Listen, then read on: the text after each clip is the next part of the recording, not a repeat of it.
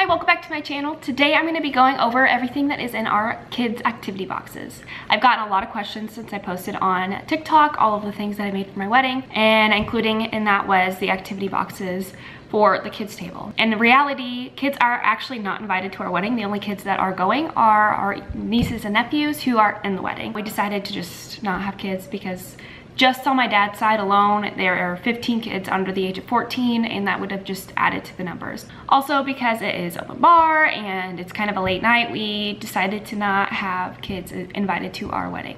And fortunately enough, our guests were pretty much okay with it. I have cousins that were like, we're so excited for a night out without our kids. Fortunately, there are people who do understand and actually recognize that it'll be much more of an enjoyable night without kids. And then they respect our decision to not invite any that are not our nieces or nephews that are in the wedding. These are kids activity boxes. This one says Ryder. This is my youngest nephew on my side, and I will show you what is inside.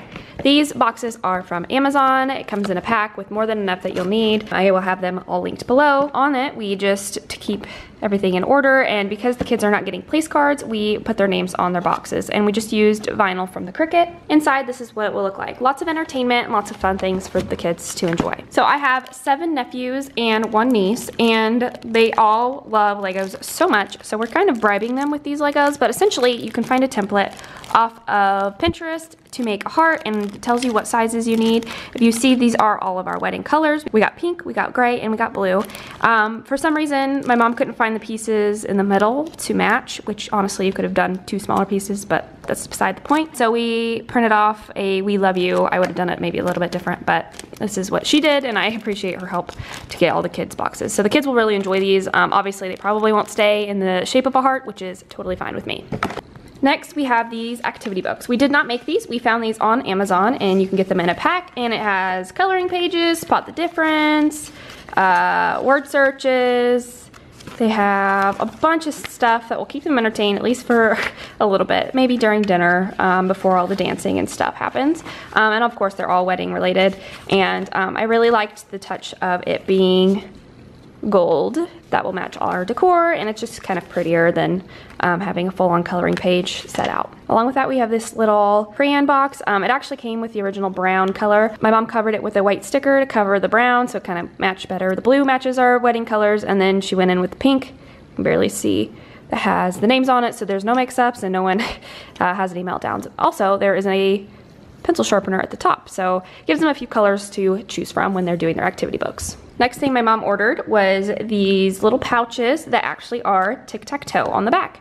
And they come with these little pieces that have tic-tac-toe. Obviously, every person has their own, just so it's fair, but the kids will play with each other, and that'll also help keep them entertained for open dancing. And this is something that I could have made, but I'm kind of glad that I didn't have to make something so little and detailed that it's just better that we paid for it, and it was purchased off of Etsy. I took all this stuff out of the pouch. My mom put it in a little pouch and wrapped it in tissue paper just so it was prettier in the box.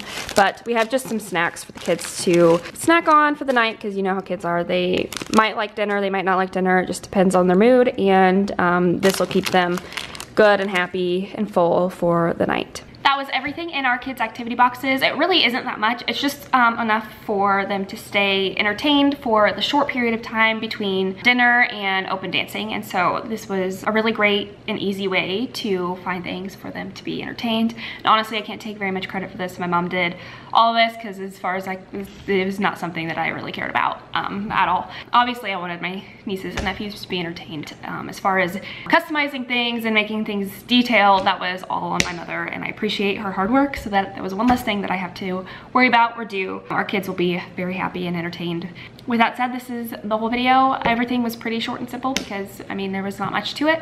Not much explaining how to make the activity boxes, because essentially they were just made on the Cricut like anything else. In the font Aisha Demo, which that is the cursive font that I have used for my wedding this whole time. Thank you guys so much for watching. I will see you guys in my next video. I think in my next video I will be married if I'm not already. We are getting close, and I don't know what videos are going up when. It just depends on the time frame that I have, and I'm a little overwhelmed because I'm 2 weeks out from my wedding. So I will see you guys in my next video. Bye.